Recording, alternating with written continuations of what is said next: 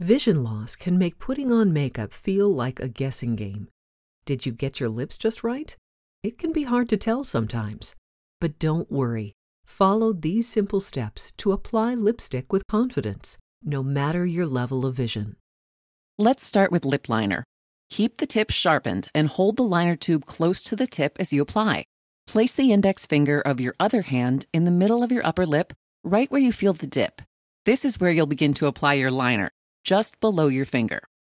With your lips parted slightly, lightly trace the lip liner along the edge of your upper lip. Use small strokes as you go and press lighter as you reach the corner. Move back to the center of your upper lip and repeat these steps on the other side. If you need help keeping your hand steady, try holding your elbow close to your body. You could also try resting your elbow on a flat surface. Now gently rub your finger along the edge of your upper lip to remove any stray lines. Repeat these same steps for the bottom lip, going from the center to the corner on each side. But this time, place your index finger just below the middle of your lower lip and place your lip liner tip just above that finger. And here's a pro tip. Apply a thin coat of clear lip balm first to help the liner glide easier along the edge of your lips. Now let's talk lipstick. Check how far you've rolled out the lipstick by lightly touching the tip. Then roll it out until the tip is just slightly above the tube. Part your lips a bit. Place the index finger of your free hand in the middle of your upper lip, right where you feel the dip. You'll begin putting on your lipstick right below this finger. Start in the center for the upper lip and slide the lipstick out to the right corner. Press lighter as you go until you reach the corner.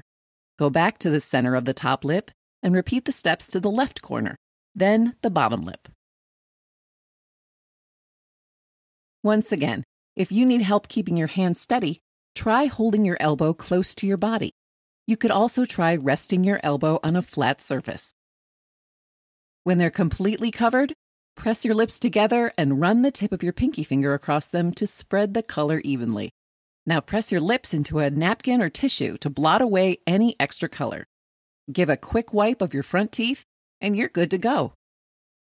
Another pro tip, if you spread a small amount of foundation on your lips first, your lipstick lasts longer. Don't be afraid to ask a friend for feedback.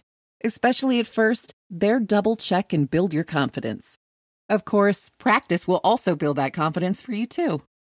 For more tips like this, subscribe to Hadley's channel or check out our website at hadleyhelps.org.